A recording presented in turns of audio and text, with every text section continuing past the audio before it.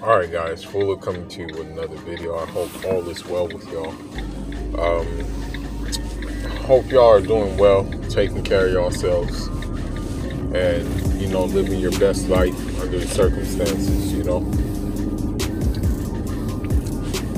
What I kind of want to tap into is talk about the election results and, talk about just the political spectrum of the country. And just also talk about the simple fact that,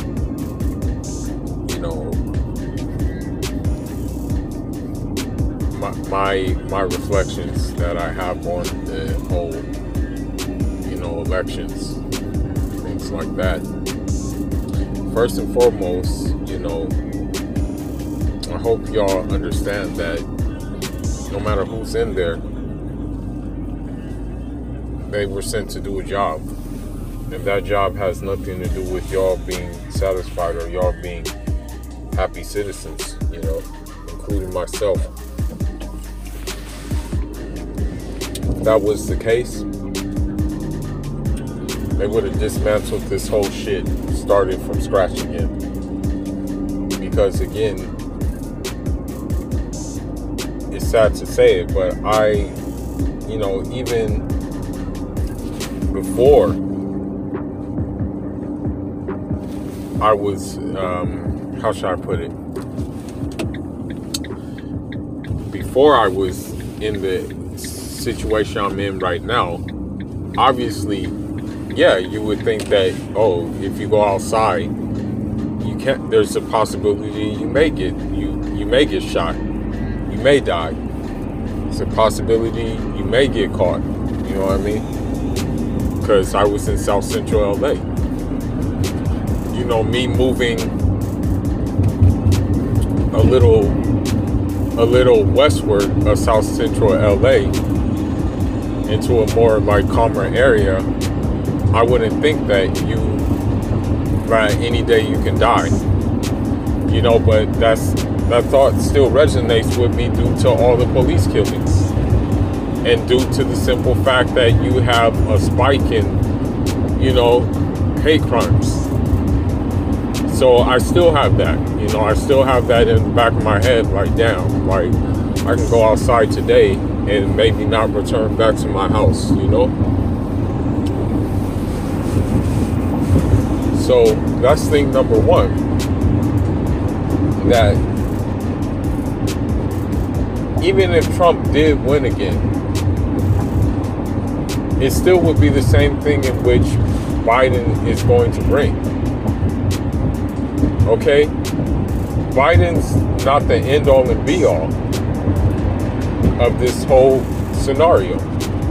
He's going to answer to someone, and that person that he's going to answer to is going to be doing the same things that this country is known to do. Continue putting sanctions on countries who are not compliant in governing the way that this country sees fit in governance. Possibly escalate military action into different countries such as Syria, Afghanistan, and Iraq. Now, mind you, no troops have left Iraq. As Obama said that he would get them out, none have left. They're still there. They're in a war that they can't win. The war with Afghanistan, they can't win that either. They've been there for more than a decade now, and nothing has been solved. As a matter of fact, I think they've been there since, they've been in Iraq since 2003. It's now 2020, so around 17 years. They've been in Afghanistan since 2001. So that's 19 years. And what has been solved there? Has Westminster democracy really restored that country? I'm just going to keep it all the way funky. You see what they did in Libya. You see what they're doing in Venezuela. You see what they're continuing to do with Cuba. So whether it's a Democrat or Republican, they're still going to follow the same thing. You know?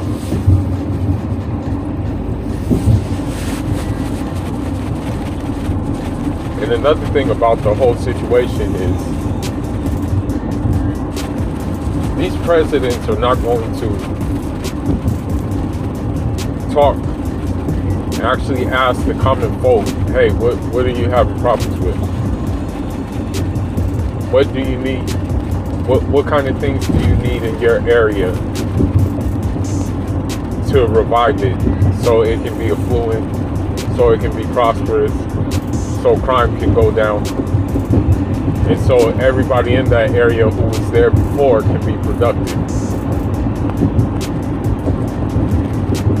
The answer is not for investors to come in and buy everything and kick everybody out. That's not the answer to that. But that's what presidents believe the answer is for the most part. So another thing I want to touch on is the fact that everybody is happy that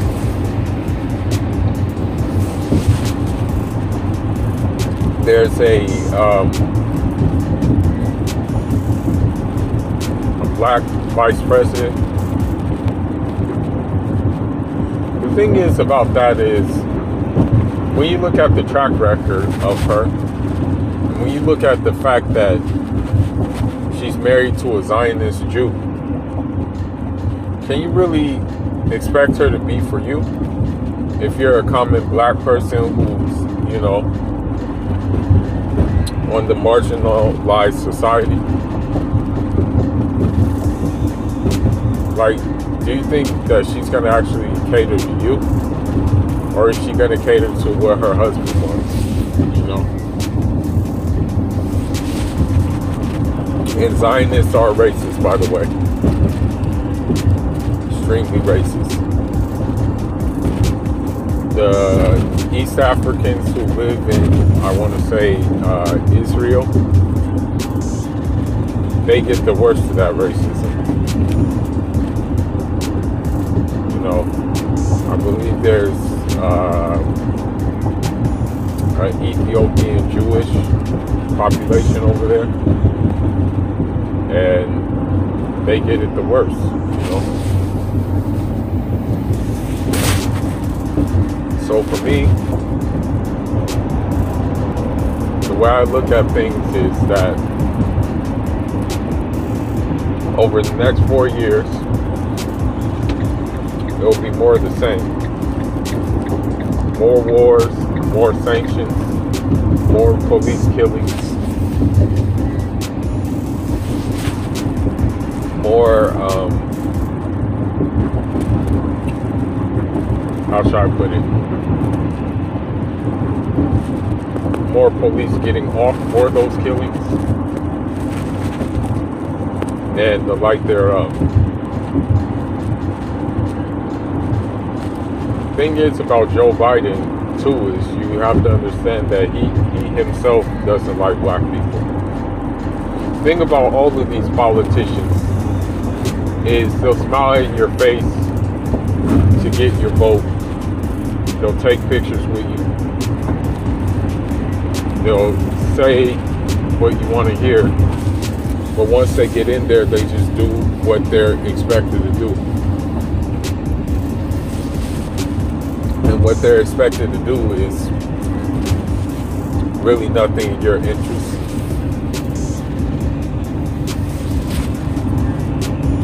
So on my end,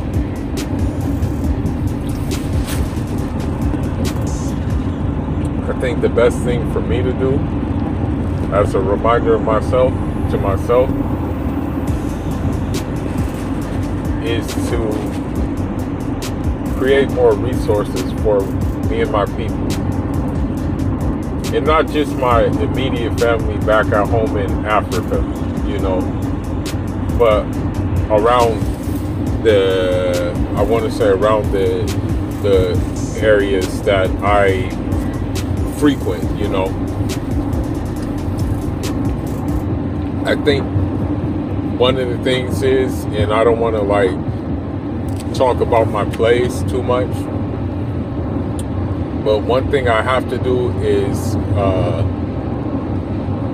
basically establish a line of comments with the Caribbean, so we can help each other out, you know what I mean? So they can have some things going for themselves, and I can give to another black economy rather than give to this economy,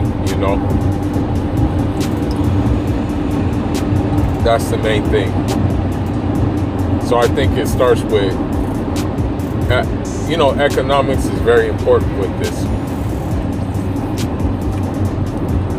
Politics and economics go hand in hand.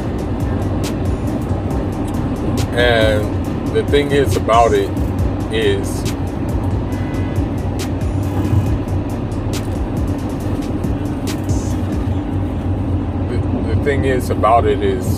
I want to say that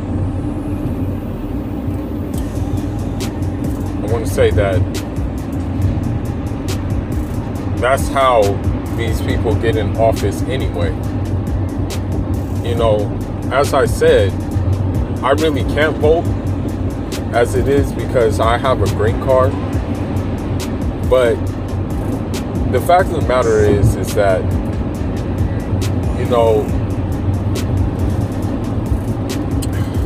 how should I put it?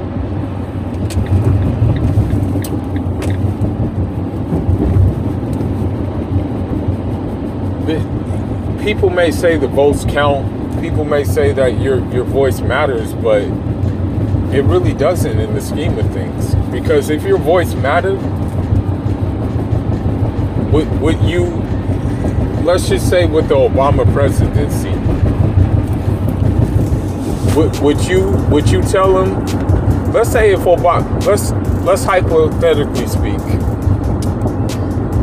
if Obama said, you know what, I'm gonna bomb Libya, if he told you I'm gonna bomb Libya, and you had the voice to speak and say, well, I don't think that's a good idea. I think you'll send the country into a bad place where, their unrest would be even at a higher level. And he listened to you. He said, well, okay, you're right. Maybe we shouldn't do that. Then you're talking about a democracy, a real democracy. Okay? But if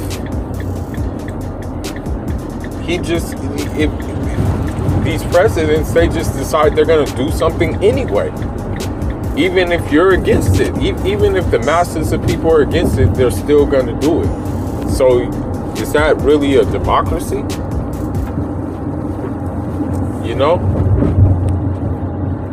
And you say freedom of speech. People talk about, America, you have freedom of speech and this, that, and the other. Man, how come black police officers were fired because of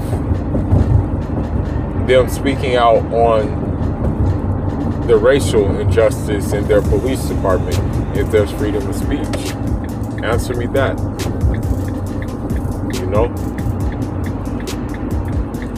So I'm just going to end this by saying I really don't care who was to win the election, right? But just know that the cycle is going to continue. This vicious cycle that is already in place is going to continue no matter who is in power, okay? That's just the bottom line.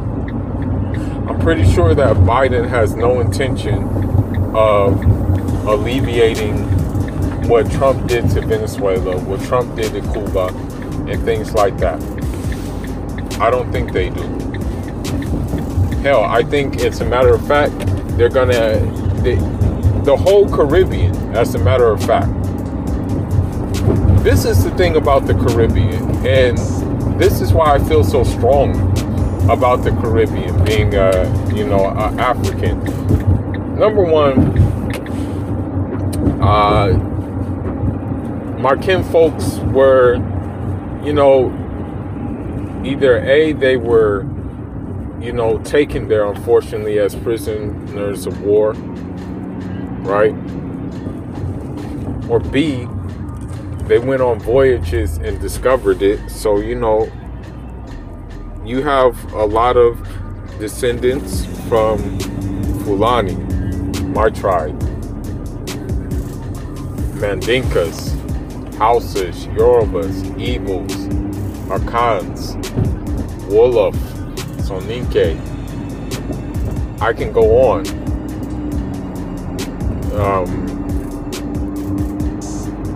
Bambara. I can go on. The list goes on. Right? That arrived in the Caribbean islands. But another thing is this.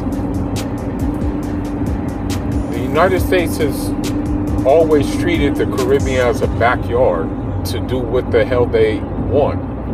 And not necessarily what it needs. Right? I say this to say that I'm of the impression that, because I see the currents in the Caribbean, and I'm letting you know right now, a lot of Caribbean countries are kind of leaning towards what Grenada was leaning towards before.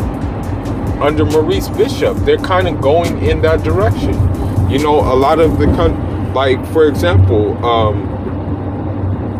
Dominica is going in that direction. Antigua is going in that direction. Now, recently, St. Vincent's and Grenadine is going in that direction. And so if these currents continue, I guarantee you, this country will have something to say about it.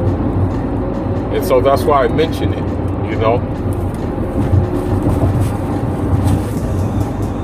And I'm just going to end this video by saying I really, truly don't believe that this country cares about another country's sovereignty if they're not benefiting from it. That's what I truly believe. No matter if it's a Democrat, no matter if it's a Republican, no matter if it's a liberal, no matter if it's a conservative, no matter if it's a social democrat like Bernie Sanders, no matter what it is, it's all the same difference. They all answer to someone else. And it's sad to say it, but I think the main person conspiring all of this is Israel. I am of the belief that this country is not even controlled by, people in this country. I am of the belief that this country answers to Israel, and that this country answers to Zionism. That's what I truly believe. That's why these practices are becoming normal. Like certain practices that weren't normal before are all of a sudden becoming normal. I think these orders are given by someone else. So with that being said, my personal opinion is if this country was really a country of democracy, then they would just have this whole system would be redid. That's all I gotta say. This whole system would be turned out, done over again. But with that being said, leave your thoughts, leave your comments. Let me know what you think about the elections. Let me know if you voted let me know if any of my followers voted, you know. And I appreciate y'all for still rocking with me, you know. I don't put out as many videos as before, but I am going to start putting out more content. I've just been working on a couple of projects, you know. I'm a guy who is always about, you know, tackling some new objectives and things like that. So I've been working towards those things. But also what I'm going to do, and I'll probably do a reaction video on this. I'm going to post my link to this one new app called Tell On Them or something like that. And I'm going to post it at the bottom. And what I'm going to do is, y'all, if you guys want, y'all can tap in and ask me some questions. And then I'll answer those questions on the YouTube. You know what I mean?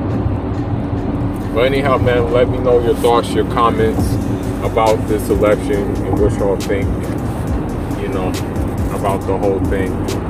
And let me know if y'all are actually happy that, you know, a black woman is vice president, considering that, you know, there have been black people in the White House before, Condoleezza Rice being one of them, you know. So just let me know what y'all think, man. But Pula signing out. Catch you on the next one. The next one will maybe boxing. The next one may be soccer, because we have some unfortunate developments in the world of soccer, you know. But anyhow, man, that's all I got. Pula signing out. John.